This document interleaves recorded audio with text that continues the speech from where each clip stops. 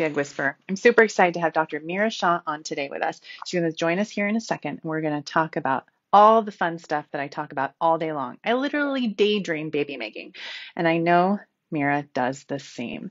There she is. I'm going to bring her on. She's from Nova IVF, not far from me, so it's super fun to have someone as passionate about helping patients in the most personalized way, like down the street. So we have fun together. So she's going to join us here in a second. Hi, Meera. Thanks for joining us. Hi, Dr. Aimee. Good to be here again. It is so nice to see you. Okay, are you ready? We have so many questions. I want So, to make sure we get through all of them, including the live chatted questions. For those of you guys who don't know how to get your questions answered, it's easy. Go to asktheeggwhisperer.com and you just put in your question there. And my producer, Paula, will email you when it's time for me to answer your question. So you'll know that that's the session that you'll be tuning into. And of course, I want you to tune into other sessions too. Okay, let's start.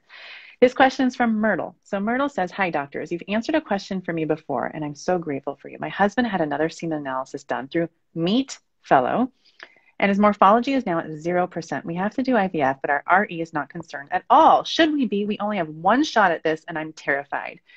Dr. Shah, what would you say to Myrtle? so the first disclaimer I want to make is that, I obviously don't have all the information on this patient or any of the questions coming today. So Right. trust your doctor because they know you best. But certainly I will provide some insights as to how I would handle this case if I just had this information alone. So the first point I wanted to make is that when we look at a semen analysis, there's a few parameters we look at. We look at the concentration of sperm, the percent that are motile. We look at the volume of the ejaculate, and we look at the morphology. And in my opinion, and I think this is science driven as well, the least important of all of those parameters to me is the morphology.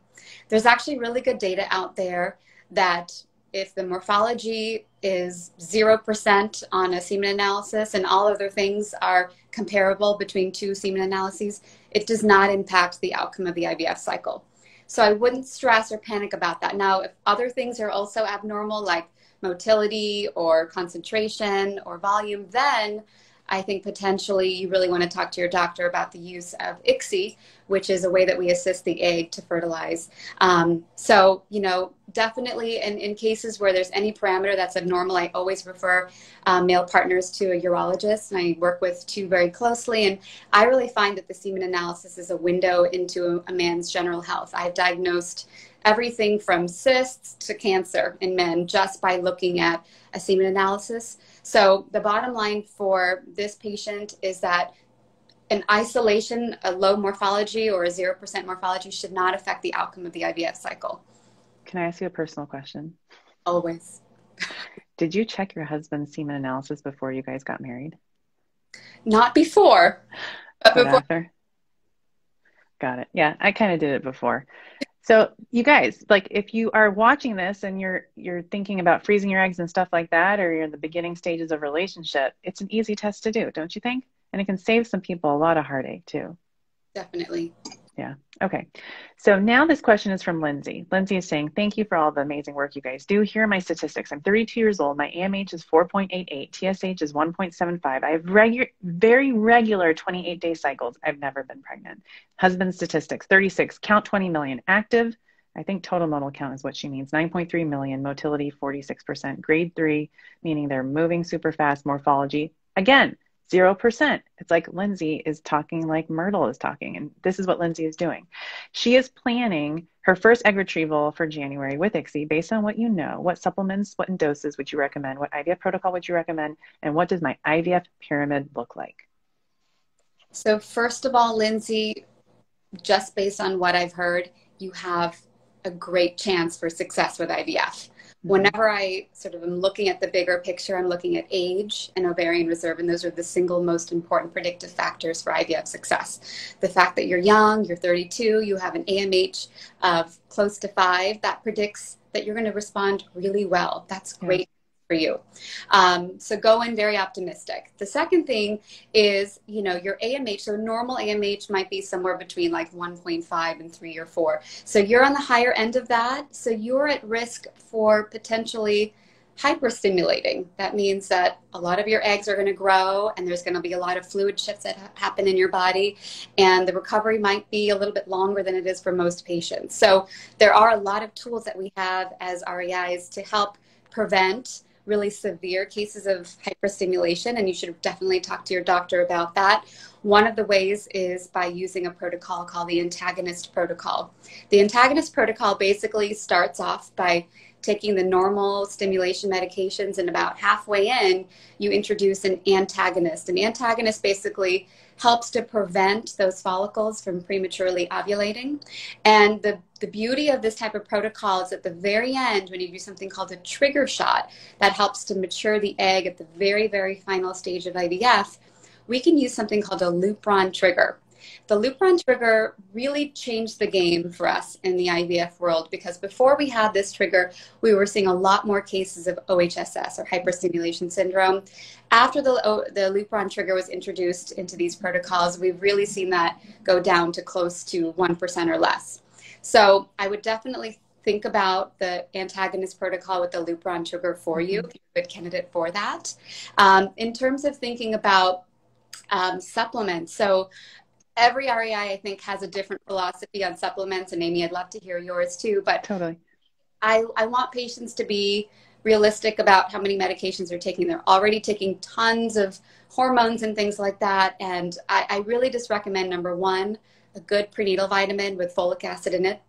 Vitamin D has been shown to improve potentially egg quality, IVF outcomes, especially for patients who have low vitamin D, and that's extremely common. The third thing is, you know, there are tons of supplements out there. I would say the one that maybe has the most evidence that supports potentially improving egg quality is coenzyme Q10. So you can take that 600 milligrams per day.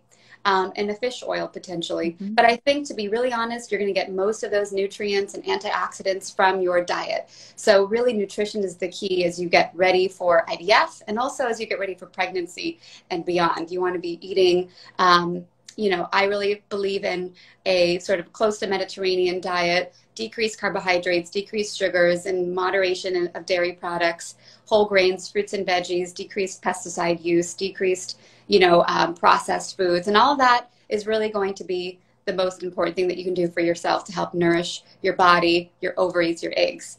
That's my personal take on it. Now, the final part was about the IVF pyramid. So I actually had to look this up on your website, Aimee, because I wasn't familiar with this. For those of you out there, I'm sure everybody follows your show and knows exactly what this is. But the idea here is that IVF is all about numbers, and those numbers are going to decrease as you go through every step of the process. So starting out with a good number of eggs is obviously going to give you the best chance that you're going to end up with a good number of healthy embryos. And that's going to depend on a woman's age and ovarian reserve. So I actually use something similar to the pyramid. I use the funnel concept. The funnel concept is kind of the upside down pyramid. Basically, you know, you start with, let's just say hypothetically, in your case, given your AMH, I would predict maybe 15 to 20 eggs potentially, or maybe even more. Let's just say 20 so that we can use a number that can help us do the math easier. Let's say, Lindsay, that you start with 20 eggs. Now, not every single one of those eggs, or follicles rather, that you see on the ultrasound are always going to yield an egg at the time of an egg retrieval. So you might only see 18 or 19 of those. Now, most of those should yield an egg if they're the size appropriate. From there, you're going to see a percentage of those that are going to be immature, but you're hoping that the majority of those eggs are going to be mature. Mature eggs are eggs that are capable of undergoing fertilization successfully. So on average, we see that about 75% of mature eggs will fertilize. So let's say that 15 of your eggs fertilize normally. From there, your doctor might recommend potentially carrying those embryos out to the blastocyst stage, which is 5 to 6 days after they've been retrieved. At this stage, the embryo has undergone several selection processes, so you're really getting the best of the entire cohort. But you're going to see also about a 50% attrition at that stage. So starting from 15 fertilized embryos, you might only see about, you know, 6 or 7 blastocysts at the end. That would be average. Obviously, you can be above average or below average, but those are the numbers I would go in expecting. Now, based on your age, those blastocysts individually have an excellent chance for success. So I would definitely recommend a single embryo transfer, and I think you have a great chance of getting pregnant within a couple of embryo transfer cycles, and hopefully being in a position where you can have surplus or excess embryos that you might be able to use for your second kid in the future. And that's the beauty of IVF, is that obviously it can help women and couples conceive at much higher rates, but it also is a way to preserve your fertility so that hopefully you don't have to undergo these treatments again in the future. Right. And then she might have boatloads of eggs, right? I mean, with an AMH of 4.8, so she might also want to talk about freezing some eggs as eggs if she ends up with boatloads. Totally. Yes. Awesome. I love your answer. Okay, so this question is from Steph. Okay, so Steph says, I had my frozen transfer this last Saturday and my progesterone level was drawn that day. And today on Sunday, I got the level back. It was 15. So they increased my injection to 1.5 cc's, which is the equivalent of 75 milligrams. And then they'll recheck my level on Tuesday. And they say that they want my level to be at least 20. What are your thoughts? I just don't want to worry. Okay. Well, Aimee, I'm curious to know what your cutoffs are in your clinic, and certainly different labs can have different cutoffs depending on what assays they're using. In my clinic, we use a cutoff of 10. And so if the progesterone level is below 10, we will add or supplement additional progesterone. You know, in your clinic, it might be 15 or 20, but you know, an important thing to know is that blood levels of progesterone don't always correlate with tissue levels of progesterone in the uterus. So it really depends on the formulation and the combination of potentially vaginal progesterone and intramuscular progesterone. And so I'll have patients who are just taking vaginal progesterone who have low levels, but I'm a little bit more reassured because I know that vaginal progesterone going directly to the source probably is giving you much, much higher levels of tissue progesterone than you're going to see reflected in the blood. But the bottom line is that I certainly wouldn't panic.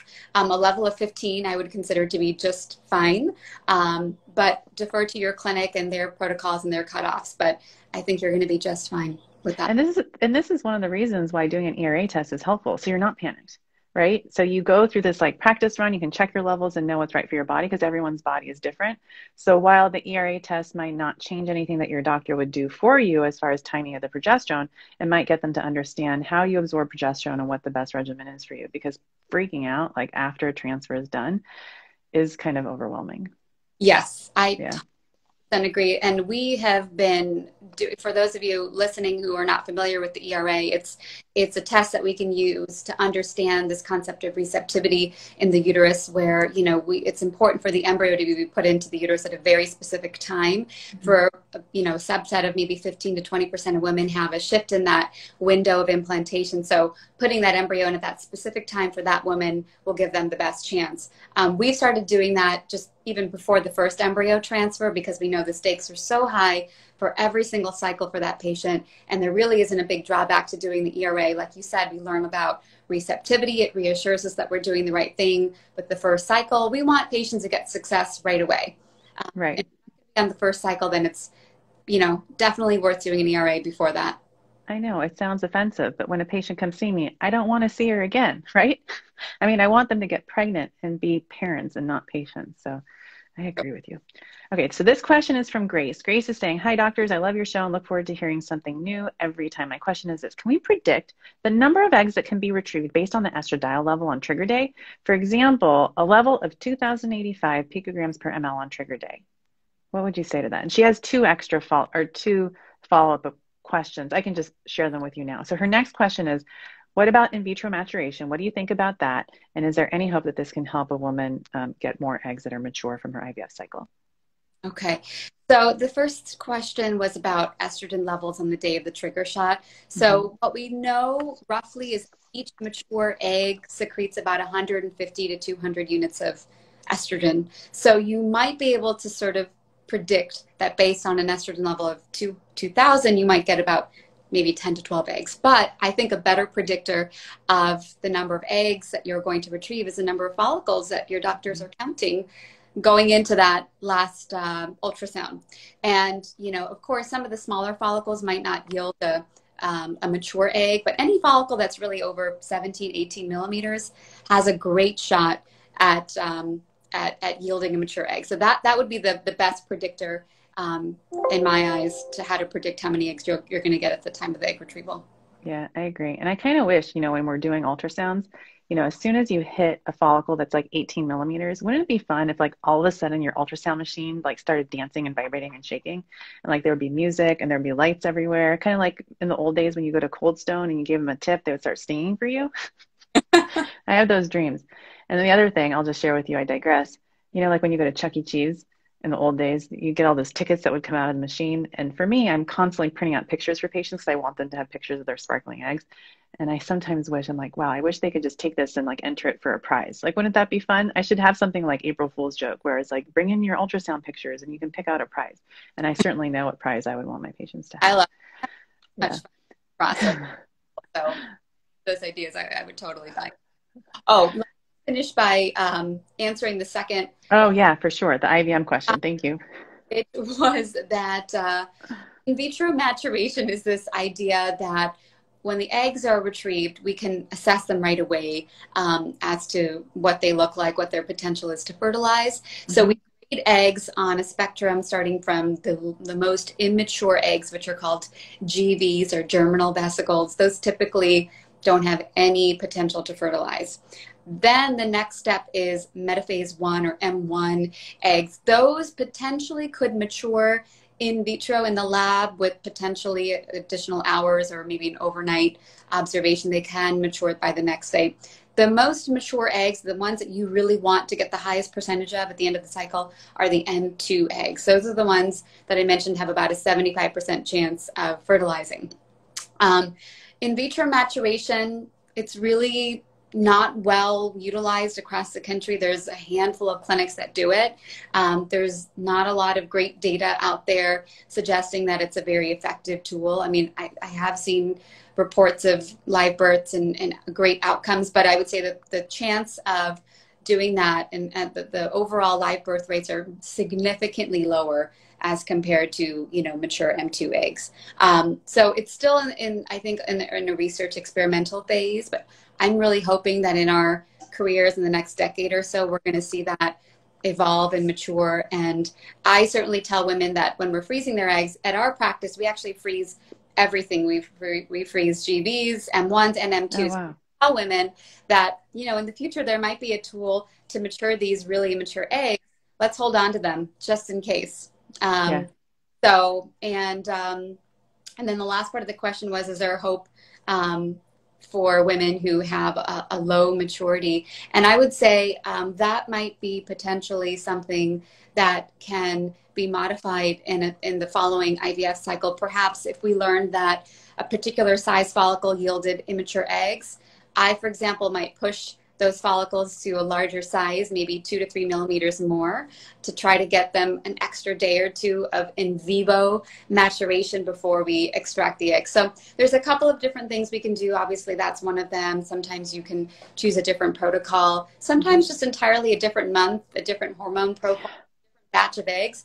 You can just see completely different responses. So I always tell couples that if the first cycle didn't work out, chances are the next cycle is going to look very different. One, because we've learned something about your first cycle that we can use to modify and hopefully improve your second cycle. And like I said, every cycle is different. And I've seen just really, really remarkable differences. And I think that gives me a lot of hope for women who have a poor response. They have a really good chance of having a better response the next time around. Right. And I agree, because just because you have one cycle that doesn't work doesn't mean the next one won't, right? I mean, unless you have no mature eggs, no fertilization, no blast formation, or you have very poor quality blasts, those are the things that you learn along the way. And even then, you can still have a chance for pregnancy in another cycle. Absolutely. I'm right there with you. Okay, so this question is from SS, and she says, love your show. Thank you again for what you're doing to empower women to be informed of their reproductive health. Can you explain how CoQ10, NAD, and PQQ are different and work together? I know on the show you talk about the benefits of CoQ10 and True Niagen. I added PQQ because that has also been discussed on many fertility forums. I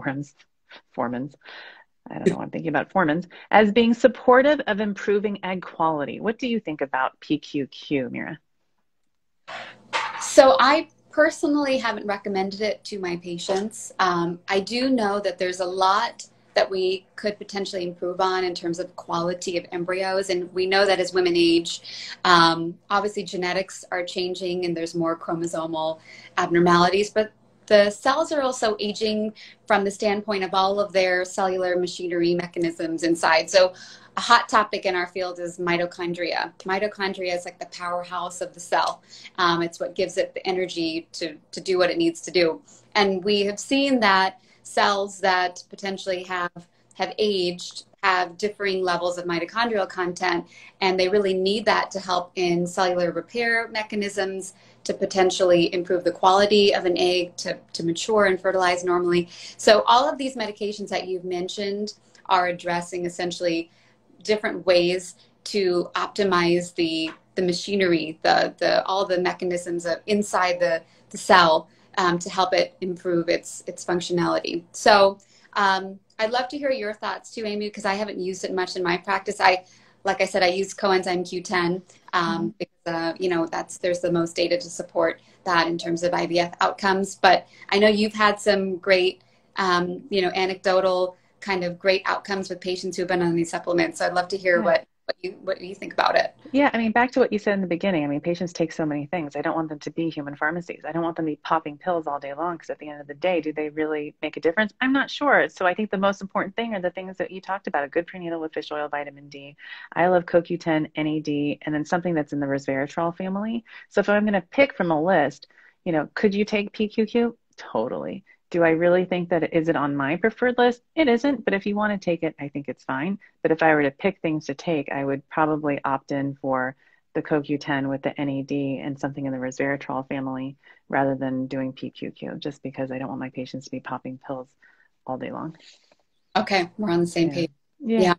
Okay, so this question is from Jade. Here we go. I have done 1 round of IVF and I got 9 eggs. 6 embryos grew to day 3 and 2 grew to day 5. I did a fresh transfer and then a frozen. Both didn't work. I'm going to do 1 more cycle. I'm 42 years old now and have an AMH of 21.4 picomole per liter. So that sounds like she's not in this country, which seems high. I'm taking CoQ10 magnesium multivitamin. What advice would you give me that I should ask the doctor? And then she also asks, what are your thoughts on embryo Blast Gen Media Suite? So what do you think about those levels, 42 years old, and what she shares with us? Okay. Well, the first thing is, sorry that your transfer is, that's really disappointing. That can be really discouraging. But there's something that I really like about those numbers, which is your AMH. Now, I had to do the conversion because, as you said, we don't use those units here in the US. But converting it, I think your AMH using our units would be around 3. Which is great for you at your age. Yes, your age is a challenge in terms of the number of healthy eggs that you might have remaining, but you still have healthy eggs left. And the fact that your AMH is as good as it is means that you're a really good candidate for IVF. And if anyone's going to be successful at IVF at 42, it's going to be you. 9 eggs, I would say, yep, that's sort of maybe on par with your AMH. Potentially, I think you have the potential to even do better than that, maybe with a different protocol, a different month. And you did have some embryos go to blastocyst, so that's certainly good news for you.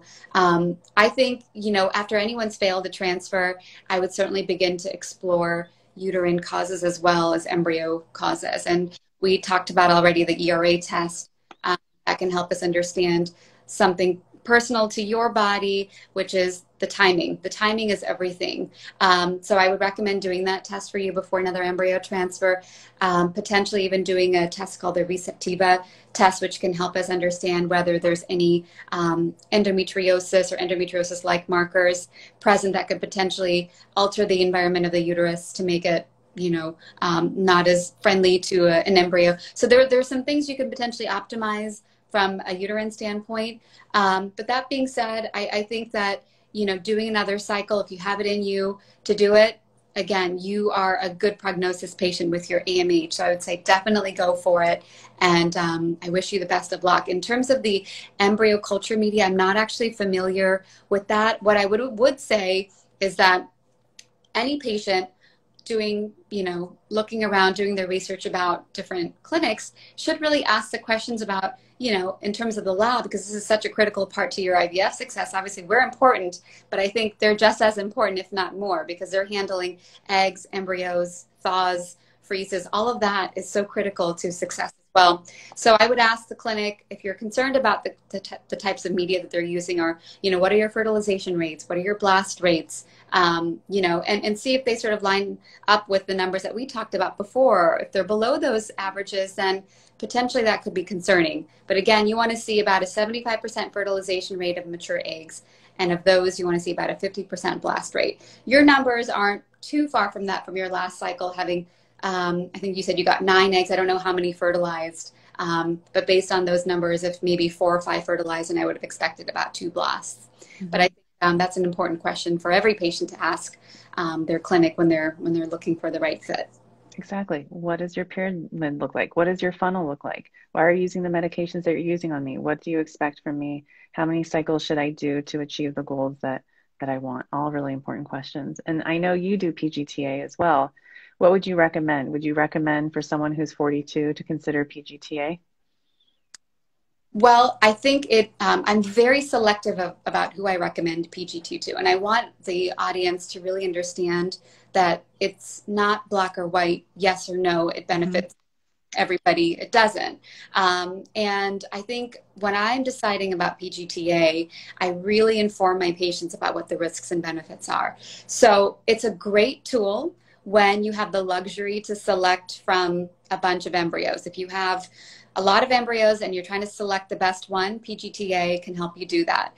But let's say you just have one embryo and you could still do PGTA, but if that's that patient's last cycle and they're not going to be able to do any more IVF, and maybe they're thinking about using a donor or adopting, then I talk to them about the potential to transfer that embryo without doing PGTA, because we were practicing IVF well before PGTA and we had great outcomes. Obviously, it can help improve the live birth rates, it can help reduce the miscarriage rates, and there is a lot of benefits to PGTA. And I think in your case, with a good AMH, and for most women over 37, 38, I think there's a clear benefit to doing PGTA.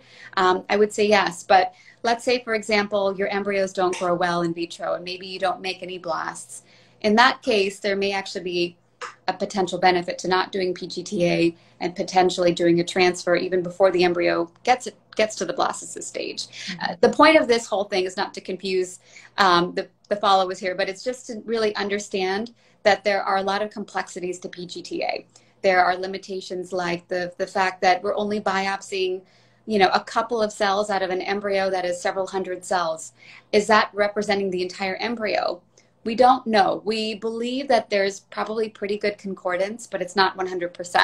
And there are clinics out there who are transferring mosaic embryos and having great pregnancy outcomes. Yes, great. I'm so glad you're doing that. We just recently started to do that, especially for couples who, again, are thinking about the next path being donor or another option altogether. This is a chance. And of course, you have to really look at which chromosomes involved and have them speak to a genetic counselor. But I think if it's done thoughtfully and really with the patients informed about the risks, then, you could do that. And so the bottom line is that I really feel that PGTA is most effective for women in their upper 30s and 40s and who have a good ovarian reserve. So therefore, they have a good number of blasts to test. Or the last thing I would say is someone who's gone through a miscarriage because of a chromosomal abnormality. Obviously, that patient has, a lot of trauma-related feelings related to going through that pregnancy loss. And so to minimize that risk, I think that there is a benefit to doing PGTA.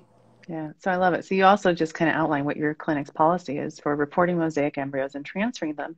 And not every clinic is transparent about that. And in fact, they turn off the reporting from the side of the genetic testing company so that patients aren't made aware that they didn't even have the option to find out which embryo is mosaic or not, which frankly is totally wrong. And I have a huge problem with that. So I'm glad you brought that up. I think that's very important and very important to me.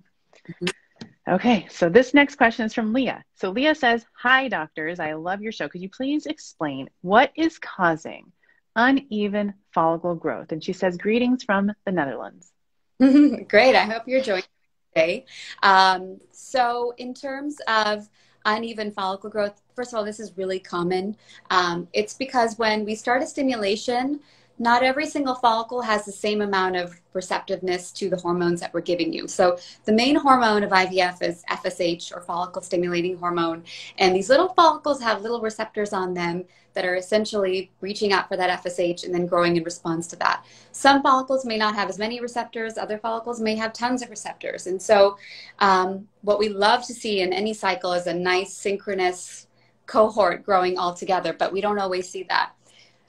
When I don't see that, it could be one of two reasons. One, it could be a primary egg quality issue that we can't overcome even with a different protocol or a different cycle. It might just mean that intrinsically some follicles are going to have more receptivity to the FSH. They're going to grow faster.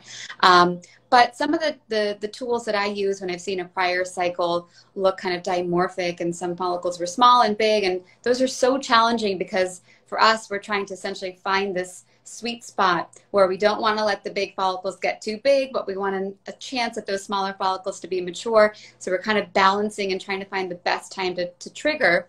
But what I do sometimes do is something called estrogen priming, which is in the cycle prior to the stimulation when FSH levels actually naturally start to rise. You want to kind of slow that down by giving the woman estrogen in the luteal phase. That can help prevent that rise in FSH. The other thing sometimes I'll do is just a birth control start where, again, same concept, the birth control pills are kind of quieting the ovaries, allowing them to sort of have somewhat of a level playing field before you really start to stimulate. So some of those things might help, but I will say I've done those things before, and in some women, they will still have a very, very dimorphic response, and I think that speaks to more of their egg quality.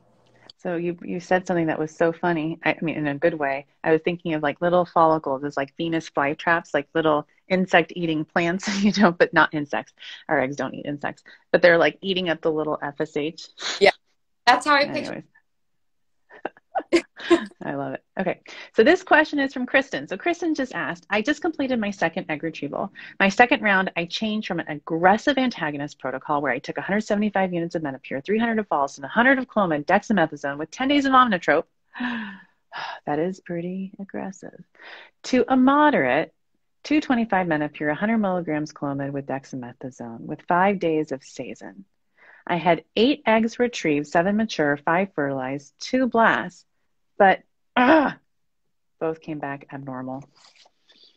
The first cycle, let me tell you about it. I had 7 retrieved, 5 mature, 4 fertilized, and no blasts. I'm 40, DOR, AFC 5 to 8, AMH 0.4, 3 miscarriages, conceived my 3.5-year-old naturally. How many more rounds would you attempt? And then she asked more questions like, would you bank embryos? How would you change my protocol? Have you ever transferred abnormal embryos to see if they could self-correct in utero? What do you think, Meera? Okay. Well, again, sorry that you have gone through so much treatment, so much hormones. It takes a toll on your body over time. And the decision to do more IVF is a deeply personal one. And I think we have to factor in a few variables. For me, when I'm talking to patients, I am gauging where they are at emotionally, where they're at to a certain extent financially, and the toll that it's taken on their bodies. And so the decision to do more IVF and where we draw the line to kind of say that they've done their best is highly, highly variable. Now, for some women, they say, gosh, IVF was so easy, didn't have any side effects. I could definitely do this again. And as long as I think there's a shot at it, absolutely. For so many couples, it's so important to have their own biological kids. Obviously, we know donor egg can be a plan B if that's something that a couple is open to. But for so many people, we want to just give them the best shot. And 2 cycles at age 40, given that you do have diminished ovarian reserve, yes, I would definitely not lose hope and try again, especially because you've had a couple of cycles and, 8 retrieved eggs, 7 retrieved, that's not bad. Those are decent numbers. And all you need is one. All you need is one. And when we're talking about, age and statistics, I think at 40, I've had so many patients in their early 40s with diminished ovarian reserve who are successful with IVF. It often takes more than 2 cycles though, and that's just the reality of it.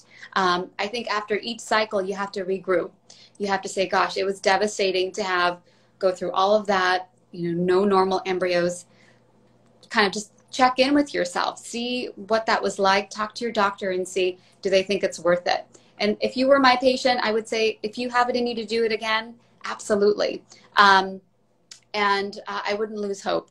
If you're open to egg donation and maybe you have limited resources, certainly I think that's something we want to explore sooner rather than later. But if that's not on the table, then absolutely doing at least 1 or 2 more cycles, I think is very reasonable given all of your numbers. Now, in terms of the protocols, my personal opinion about protocols is that they can certainly help in some ways, but what really is the primary determinant of success of that particular cycle is the cohort of eggs that you have to work with. It's that by itself. And so the protocols can help maximize how many of those actually grow, and when you trigger can potentially affect how many of those are mature. But how many eggs you have to begin with is really dependent on the number of eggs that you have to start with. And that's going to vary month to month for women. So I think, Aimee, you and I practice similarly in this way, in that in the month that we're thinking about doing an egg retrieval, we check the FSH levels. Right. And that's not something every clinic will do, but what I've found is that that can vary so much, especially in women with diminished reserve. You can have a cycle where your FSH is 8, and the next month you can have an FSH of 14. You're going to have very different responses in those 2 months, and you can, in a lot of ways, predict that beforehand by knowing what that FSH is. So I will often tell patients that if I know they have the potential to have a better FSH, let's wait a month. Let's try to get this FSH down to maybe below 10 before we invest a lot of time, energy, resources into stimming. The last part was about transferring abnormal embryos. Every clinic has a different policy on this. In our clinic, we certainly are open to transferring mosaic embryos depending on what chromosome, the level of mosaicism, and certainly the counseling of a genetic counselor is really, really important. I know that there are ongoing clinical trials. In fact, Stanford has a clinical trial called TAME, T-A-M-E. I think it stands for Transfer of Abnormal and Mosaic Embryos. And so patients can enroll in this study, and again, assuming that they've gone through genetic counseling, they can undergo an embryo transfer depending on the type of abnormality that embryo had. So, different clinics have different policies, but I would say that a lot of clinics are now open to doing that, and definitely more open to doing that because there's been a lot of body of literature that supported great pregnancy outcomes with mosaic embryos. Right. I'm right there with you. As far as transferring abnormal embryos, I've never had one self-correct. And, I feel like there are so many different platforms for genetic testing of embryos. So I just know with the company that I typically use, I have tried to transfer abnormal embryos for people who just want a chance, and I've given it to them. Mm-hmm. And, there might be a day, and I actually have someone pregnant right now with an abnormal embryo. We just haven't reached the stage where I can shout it out at the top of my lungs. I did it.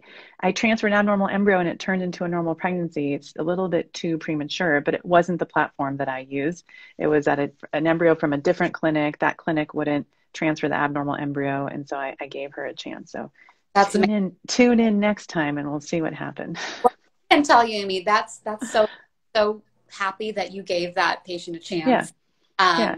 Because most places would not. Mm-hmm. I can tell you how many patients I've had come to me after they've done tons of IVF at other clinics where they always did genetic testing and they always had abnormal embryos. These are women over 40. And I've had countless pregnancies now where we've either opted out of genetic testing or potentially done like a day 3 embryo transfer. Mm-hmm. And it just goes to show that I think we're limiting opportunities for patients when we do genetic testing, because we know that there are false positives and false negatives. That's why not all embryos that have been genetically tested will result in a live birth, but we know that on both ends there's errors. And so I think if we're thoughtful about which embryos to transfer and how we go about PGTA, we can give that patient a chance when they may not have had one otherwise. It's so true. I call it the murkiest crystal ball. Yeah. That's what I call it. Okay, so this next question is about royal jelly. And when patients ask me about it, I'm like, it sounds so fancy. So Jackie's question is, does royal jelly help male and female fertility? Also, is it safe to take during the IVF cycle? What would you tell a patient who asked you that? So I personally don't have a lot of familiarity with royal jelly. I don't know if you do, Amy. I do know that it has antioxidant properties, and we know that antioxidants are really important for making good quality eggs and sperm. When I did a quick lit search on royal jelly, I saw that there was a lot of studies in animal models, but I didn't see any in human models. So in general, if I haven't seen good human data, I tend to sort of avoid things where we just don't know if it potentially could have a negative impact. It doesn't seem that way. So again, I would say that you're going to get most of your antioxidants from the things that you eat, consume in your diet. So that's what I would focus on rather than, doing all these other things that we potentially don't know the impacts on egg and sperm quality. How do you feel about it, Amy? I say no royal jelly. I said, I want you to take all the other stuff. You can stop taking the royal jelly. I've never been impressed with it. I've never been. Bee pollen, royal jelly. Again, I'm like, oh, so fancy. No. I mean, if you want to take it, you can, but it's not on my list of to-dos.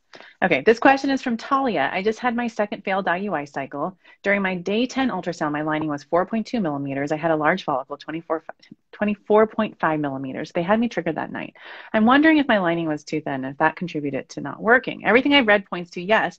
My doctor said it's fine. What would you say? Okay, so the thin lining is this very interesting, I would say controversial, sort of, I think, debatable topic in our field.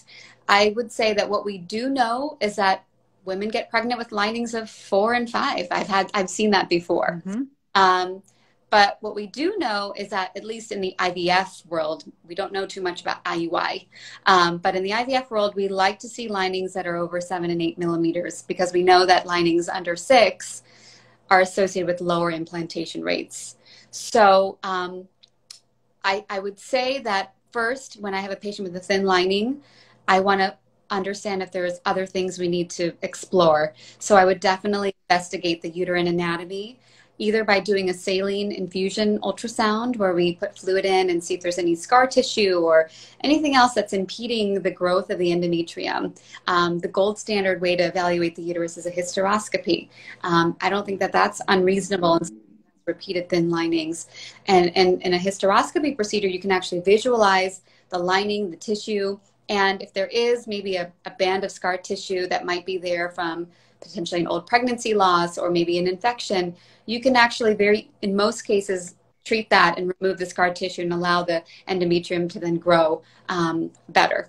But what I will say is that there was a study that I looked at fairly recently that looked at Clomid cycles and letrozole cycles with thin linings, and they were sort of trying to ask the question of, should we cancel a cycle just based on a thin lining? And the answer was no. The outcomes of those cycles were actually equivalent, even in those cycles where the lining was thin. And we know that Clomid thins the lining. So that's actually a known effect and impact of the Clomid on the endometrium. But what I would say is the first thing is to explore, are there any fixable, correctable causes for a thin lining? And begin there. But I would say that we do know, at least in the IVF setting, that thinner linings can be associated with decreased implantation. And I bet you would agree with me. No more Clomid for her. So if she was taking Clomid, probably she shouldn't. And then maybe add a little something, like a little estrase. I bet you would do that too. Yes, I definitely would in my practice would add that in. Yeah, totally. Yeah. And I wouldn't worry. I agree. I wouldn't worry too much about it.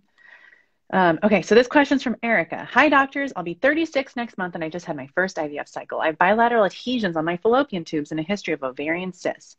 Do I have endometriosis? Go into your crystal ball, Meera. Okay, I'm going to share with you some of her stats. Here we go. AMH 1.8, FSH5, estradiol 49, semen analysis, 10 million total motile count, Kruger morphology, round 1 to 3. During monitoring, 7 follicles on the right, 5 on the left. Here are the retrieval results. Here we go. 3 eggs collected. 3 mature, all fertilized, 2 blasts, both abnormal, 1 complex abnormal, and 1 had trisomy 18. Husband had a varicocectomy 2 years ago. They've been together 12 years, never pregnant, started acupuncture 2 months ago. She switched to a paleo diet, no soy, no dairy. Also just started all the recommended supplements. What now? Should I do more IVF? Should I consider mini IVF? Help, thank you so much. And I love watching your show. What do you think, Meera? Well, Eric, we're working really hard, and you know, all of our patients are. They're trying to do everything they can to make this work. So I commend you for your efforts, and I hope that they're going to pay off for you. You certainly deserve that. What I will say is the first thing is your question about endometriosis. Endometriosis is a surgical diagnosis, and so to be made with confirmation, you actually we used to do this not that long ago. We used to do laparoscopies on all women because endometriosis was so common. We saw it in almost half of all the patients that we saw. It sort of causes all of these effects on the sperm, the egg, the receptivity, and but what we did learn is that by doing the surgery, we weren't necessarily always improving the outcome, which is why we stopped doing them on everybody, because obviously surgeries have risks. To answer your question, I don't know if you have it. What we do know is that, you know, a blocked tube or like a cyst on the ovary that looks like a clear endometrioma, which is when endometriosis infiltrates the ovary, then I think our index of suspicion goes up quite a bit. But, you know, scarring of the tubes certainly could also be due to a prior infection. And we know certain things like chlamydia and gonorrhea do cause tubal factor infertility. So, but I wouldn't necessarily that. The other thing that clues me into endometriosis is whether you have painful periods, whether intercourse is painful. And those things could, again, lead me more towards a diagnosis of endometriosis. So that's the first part of your question. The second part was about your response to IVF. So the first thing I would note is that there's a little bit of discordance, in my opinion, between your AMH and your egg count. So with an AMH of 1.8, I would have expected more than 3 eggs. I would have expected maybe close to maybe 8 to 10 eggs at least. So we have to sort of understand potentially what happened there. Was it that, you know, how many follicles were there going into the egg retrieval? Were there close to 8 to 10 and then only 3 were retrieved? Or were there only 3 to begin with that stemmed the entire way through? But in either case, I would recommend a different protocol altogether, and hopefully a different cycle, maybe a lower FSH, a different protocol potentially could yield a much better response. And I certainly think you have the potential for that with an AMH of 1.8. If that AMH was from a couple years ago, it's worth rechecking that though, because I do find that in some women, the AMH can drop pretty precipitously over a short period of time. So if your AMH is now 0.5, that could explain this outcome and potentially can help set expectations for you a little bit better as you go through potentially another cycle. But the bottom line is for you, Erica, is again, you're a young patient. To me, you're a young patient. Most of my patients are, again, upper 30s, early 40s, and it's slightly different in terms of thinking about the percentage of eggs that are healthy for you. Because at 36, I've had, again, so many patients with diminished reserve. Maybe we only got a couple of eggs every cycle, and maybe it took more cycles to get to the end goal, but we almost always eventually got there. And that's what's good news for you, is that your age is favorable for you in terms of your genetics. So even if you don't get a lot of eggs, you're still over time, over potentially a couple more cycles, likely to end up with a healthy embryo. So I encourage you to keep going, keep trying, because there's reason to be hopeful. Yeah, I couldn't agree more. And I think repeating the AMH will be helpful. And then looking at the protocol very carefully, because it's possible that they oversuppressed you. Maybe you're very sensitive to estrase and you tried estrase priming, or they put you on birth control pills and it just shut down your ovaries, or they would put you on birth control pills, but for like, 3 or 4 weeks. So that can happen, and that can make it harder for your ovaries to wake up. Okay, Meera, are you guys ready for us to answer your chatted questions? Are you ready, Meera? Here we go. Okay, let's do it. Dear doctors, it's common to have a cold sore near the mouth a few days after a frozen embryo transfer. No. Yeah, I mean, if you're prone to cold sores, having a transfer is stressful, so it could be common for you. But I mean, but you're right, it's not common. It's not related to the hormones, or it's not anything you have to worry about. But yes, we're all under a lot of stress with going on. So I wouldn't worry about it. If it's something new that you've never had before, check it out with your primary care doctor to make sure it's not a new lesion that needs to be evaluated. Yeah. And would you be okay with the patient using an antiviral like Abreva or something like that? Yes. Yeah, me too. Okay. My happy place is asking us, what is the most common thing that couples do with their leftover embryos once they have all the kids that they want? What do your patients do in your practice? Wow. Well, a number of things. Some of them will donate their embryos to research, and that's wonderful because that's how we're advancing the field, is by looking at human embryos and studying them. So there are research institutions that will accept donated embryos, and that's a really nice thing to do. The second thing is that they'll just discard them. You know, they feel more comfortable with just discarding the embryos. The last thing that some couples feel more comfortable with is something that I call a compassionate embryo transfer. They don't want to sort of discard it. They don't want to donate them. They want it to sort of go back into their body, but at a time when implantation would have a 0% chance of working. So there are some couples that I've taken care of that have done this. And so you have a lot of options, but the good news is that you're in that position to make that decision. So I congratulate you on being successful with IVF and even having that option open to you. That's true. That's great. Yeah. Okay. So this next question, how can women with endometriosis increase their chance of IVF success specifically? Wow. Success and specifically are not two words that I should ever read together. At FET time, what are your endometriosis tips for IVF success at FET time? Okay, great. So we know that endometriosis can have an impact on the receptivity and the uterine lining. So a test that, again, is part of my workup for getting everything optimized prior to the first embryo transfer, the ERA and the Receptiva test. The Receptiva test is checking for markers that are linked to endometriosis. And so I would suspect that your Receptiva test would be positive. If so, there is pretty good evidence that suppressing with Lupron and letrozole, actually combined, can improve the overall uterine environment to make implantation rates significantly higher. So this would involve potentially 6 to 8 weeks of Lupron suppression. And I have seen that work wonders in my patients. Now, if your endometriosis is debilitating and maybe you have endometrioma cysts, or you have very significant pain that's affecting your quality of life, then I think you might want to go down the surgical route and go to a specialist that does surgery specifically for endometriosis and have that cleared up, because that too has been shown to improve implantation rates. So either a surgical route or a prolonged downregulation with Lupron and letrozole can improve your success rate. I agree. Okay, next question. I have an AMH of 10. Is that abnormal? And would hyperstimulation be a risk if I chose IUI? What do you think? So it depends on your age. If you're 22 years old, an AMH of 10 may not be, that high. We know that younger women are going to have a higher ovarian reserve.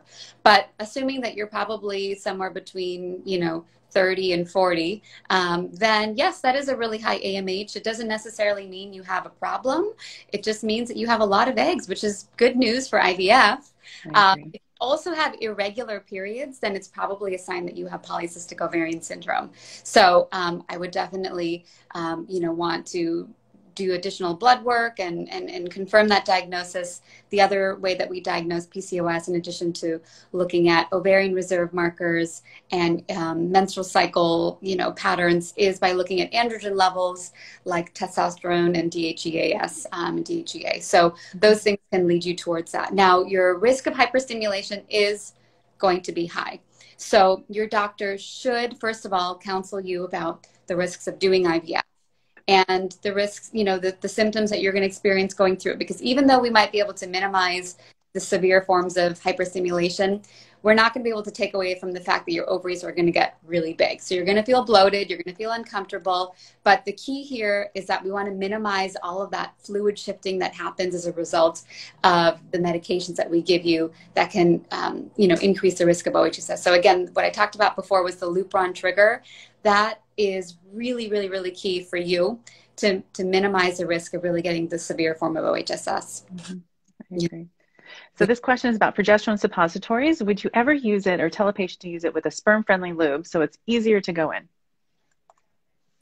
I haven't. If you use something, I recommend using, water. I don't recommend any lubricants because I don't know if it gets as well. I don't know, Amy, do you, are you okay with using lubricants and suppositories? No, I just told him to use water. Especially, Yeah, I mean, if you really need to get one in and you're doing IUI, fine, because we know you ovulated and your body's going to make it right. too. With IVF, I say no lube for you. That's sort of what I say too. Yeah. And do you tell patients to lie down afterwards if they're using it? Let's say endometrium. Do you have patients lie down? I don't. I tell women to sort of take it, well, depending on the dose, it'll usually be done twice a day or 3 times a day. Hmm. Um, so, if you're using it at night, obviously you're going to be resting afterwards. But I don't, Right. the vagina is like a sponge. It is absorbing that medication right away. And some of it's going to come out, and some of that was sort of what the capsule was coated with, and that's okay. And that's why we check progesterone levels in our office to make sure. Yeah, I agree. Are you there? Are you there? Oh, there you are. Okay. We'll just answer a few more questions. Maybe like 10 more minutes. Is that okay, Meera? Do you have the time? We'll just Yes, keep going through them. Okay. How important is it to check the ingredients of daily skincare and body wash products for preparing for pregnancy and during the early pregnancy? Many things. yes. So the only thing in certain skin products that potentially could pose a risk is anything with retinoic acid, which is sometimes used for the treatment of acne and severe acne. Pretty much everything else is safe. Right. So talk to your doctor about the specific ingredients in your products, but in general, it's okay to take most of them as long as you're not, there's not a risk for the retinoic acid in there.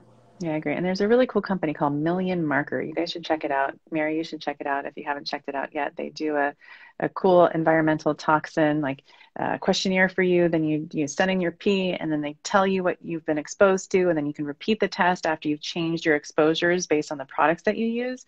So it's a really cool test out there that I've been dreaming of for like my whole life. I've been like, if I could invent a test, this would be a cool test for us to do. And finally, someone invented it. Okay, next question. My happy place. That's her name. I'm 33 years old. I want 2 kids. I have 3 good PGS tested embryos. My doctor's recommending another round of IVF, but I'm afraid to have too many embryos. What do you recommend I do?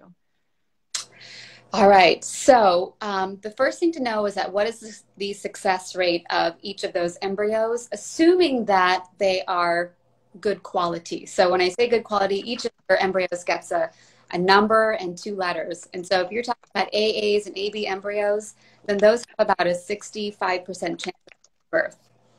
Perfect. That's pretty good. So in general, I tell patients 2 genetically normal embryos per child desired. So obviously we would want you to have 4. Now, in your specific situation, if you really want to avoid IVF at all cost, what you could consider, first of all, do all the tests up front to make sure that your first transfer is going to have the highest chance for success. So ERA at the very least, make sure your uterine cavity is perfectly optimized and that your health is optimized for the transfer.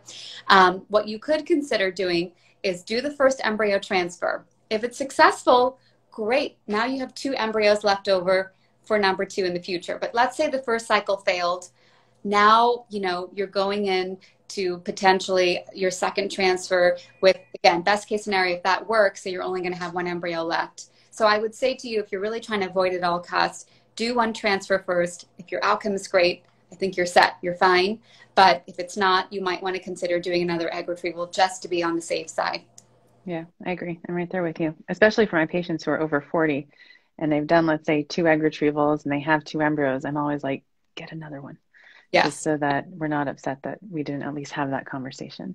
So this question is from Leaf, and it's, hi, Dr. Aimee, asking for a friend, 33 years old with an LH of 4, FSH of 9.5, trying for 3 years. What would you suggest? What would you recommend? IVF? Egg freezing? So this is someone who's been trying to get pregnant for 3 years with those levels. What would you say? Did you mention their age? 30, Okay. 30 years old. So we know that you've been trying for a long time. 3 years is a long time. There's something going on there. You need to at least get an evaluation, make sure it's not fallopian tubes that are blocked. It could be a male factor. Those are the most common things that I find in young patients who have a long history of infertility. Of course, if you have irregular periods, and that could, be it as well. But you want to first get an evaluation. Now, if it ends up being that there's maybe a male factor or your tubes are blocked, then IVF might be the best route for you. But if the sperm counts check out okay and your fallopian tubes are open, you're young, so I would at least give you the shot at a couple of IUIs before moving on to IVF. We do know that the duration of infertility does predict sort of outcomes with treatment. The longer the duration, the lower the success rate. So I would really set expectations that IUI for you, assuming all things are working normally, would have about 8 to 10% chance of success. So maybe about a third of my patients will get pregnant over 3 cycles, but that means 2/3 of them don't and have to do IVF. So again, just setting those expectations up front is important. Of course, you have a shot at IUI working, and avoiding IVF I know is important to a lot of people who don't want to have to do all those hormones and injections. All of that. You're young, assuming you have good ovarian reserve, and that's something I would definitely have checked out. Get your AMH checked out, check your follicle count. If those things look really good, I think IUI is not unreasonable. Again, assuming sperm counts and fallopian tubes are open. If your ovarian reserve is low, however, it might lead me to potentially move to IVF sooner. You could still try IUIs, but I might not try as many cycles before moving on to a treatment that's going to work better for you. I agree. And someone else just asked a question very similar. 26, FSH is 10, AMH is 2.9. Do you think I should do IVF so I can freeze some blasts for the future if I want 4 kids? We're currently trying naturally for the past 6 months. I imagine it's pretty similar advice. Yeah, and family planning goals are like the first question I ask every couple, because you know, if you want 1 kid versus 4 kids, the conversation is going to be very different. 4 kids, you're 32, I think you mentioned. So that means at best, you know, 9 months of pregnancy, 1 year of breastfeeding, let's just say 2 years between each pregnancy, right? You know, you might be 32 now, 34, 36, 38. You're going to be in your, you know, high 30s when you're hoping to conceive your 3rd or 4th kid. And so, yes, it's going to be much more challenging to conceive naturally at that point. So yes, I think you can never be too secure with anything. And by doing IVF and freezing some embryos, you're going to set yourself up for the highest chance to have 4 biological kids. So, you know, if it's something that you can, you know, take the time to do, if it's financially feasible for you to do, I would absolutely recommend it. Yeah, and I've had people do it. I can think of a family right now. She came to me when I think she was 32, wanting 4 kids. This was back in like 2008, and we did the work. It wasn't easy, but we did it. And she had decreased ovarian reserve at the time, so it took, I think, probably 6 cycles to get her enough embryos, and she's had her 4 kids. That's yeah, people do it. Okay, this question's from Mallory. She says, "Hi doctors, I have a syndrome and I'm going to be going into my first IVF cycle. What are some tips? What are like some 3 top tips, piece of advice you'd give someone who's never done IVF before that would potentially like equip them with like really good information? What would you tell them?" Okay. Great. So IVF can be really daunting for the first time. So the first thing you want to do is just get prepared for it in terms of having self-care tools to help you go through the emotional roller coaster of the hormones and the ups and downs of the entire cycle. Make sure that, you know, I recommend to patients that, you know, they exercise, that they have support groups, that they have potentially people who can help support them through the entire cycle. Maybe it's therapy, maybe it's, you know, exercise. Just find your self-care package to make sure that you're really disciplined about taking care of yourself as you get ready. The second thing is just go in with the appropriate expectations. I think that is where patients really get burnt out in treatment, is that going into it, not knowing really what the success rates are for them. So it's really important to get educated and informed. And I mean, Aimee, you do incredible work and workshops, I know, on egg freezing school and preparing for IVF. So all of those tools are great for patients to get ready for it just by understanding what the potential outcomes can look like. I really like Fertility IQ. I think they have some awesome modules where it walks you through the entire process, the statistics, the sort of the side effects, the risk and balance benefits. And, you know, of course, talking to your doctor about them too is really important. But I would say sometimes your doctor doesn't have time to go through every single thing. And sometimes they can't really be as emotionally in tune with you as maybe a support group or somebody who's been through it. So I think that's really important as well. And I think just finding, you know, just staying optimistic throughout the whole thing and finding ways to sort of keep your spirits up throughout the whole cycle, I think is really, really important. I think this journey is often not linear from A to B. It's up and down. It, you know, especially in our current climate, we got a pandemic, the election's crazy. You know, there's so much going on that I think we need to just take care of ourselves and be hopeful that there's going to be light at the end of the tunnel, which oftentimes there is for people going through this process. And that's a great advice. I mean, I often tell people the mental health part of this journey is the part that people don't talk enough about, and we should be including that in every new patient consult. How you doing? How you doing? How you doing? How's everybody doing? And figure out a way to make sure that people are going to be emotionally prepared for what I call an adventure. Adventure. Yeah. Adventure. Well, Meera, thank you. We've been on for over an hour, and you guys asked such wonderful questions. We so appreciate your time today. Dr. Shah from Nova IVF, she's not far from me, and I just adore her. She has so much great information for us. So if you guys want to see her, go to her website. What's your website? Can you just call it So out for us? Nova IVF is our practice. We're in Mountain View, so novaivf.com. You can also follow me on Instagram. Dr_Meera Shah. And I know there's a lot of questions we didn't get to. Feel free to send me a message, and I would be more than happy to chat with you. And Aimee, I love how we're aligned on so many things, Yeah. and thank you for the opportunity to share, insights with your audience. And I think you're doing incredible work by educating and empowering women on all things fertility related. So thank you, Meera. Well, you better come back on again. I'm going to hold you to it. Anytime. Okay, awesome. Okay, well, thank you, everyone. Everyone have a great night, and we'll see you soon. Thanks, Meera. Thank you. Appreciate you. Bye-bye.